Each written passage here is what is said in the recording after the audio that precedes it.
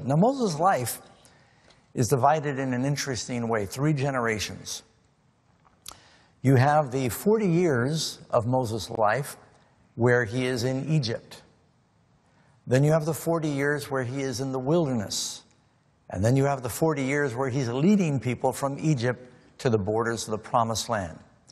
So this is at the birth of the nation. When Israel is finally settled in the Promised Land, they have 3 40s. You've got the 40 years of King Saul, the first king.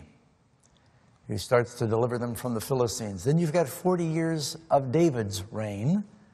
And then you have 40 years of Solomon's reign. And then the kingdom is divided. So you've got 40 is sort of like a generation in the Bible. And that's why I think it's interesting that Jesus said in about 30 AD, speaking of the destruction of the temple, he said, "There will not be left here one stone upon another that will not be thrown away. This generation will not pass away." Jesus makes that prediction in 30 AD. In 70 AD, 40 years later, the temple is destroyed. So even the numbers connected with the life of Moses are amazing.